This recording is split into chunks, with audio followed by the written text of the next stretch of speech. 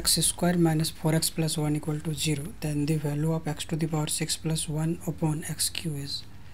So here given that x square minus 4x plus 1 equal to 0. So first of all we take x as a common. So x minus 4 plus 1 upon x equal to 0. So x minus 4 plus 1 upon x equal to 0, and we can't take x equal to 0. So x plus 1 upon x equal to 4. So therefore x to the power 6 plus 1 upon x cube equal to x to the power 6 upon x to the power cube plus 1 upon x cube.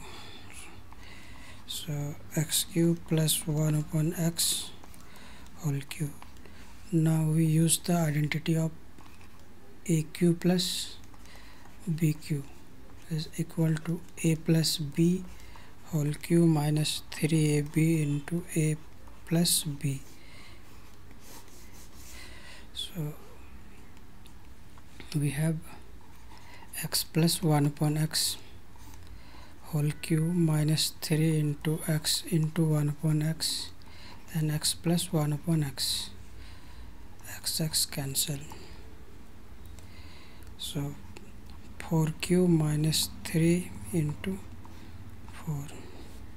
So 64 minus 12 is equal to 52 answer.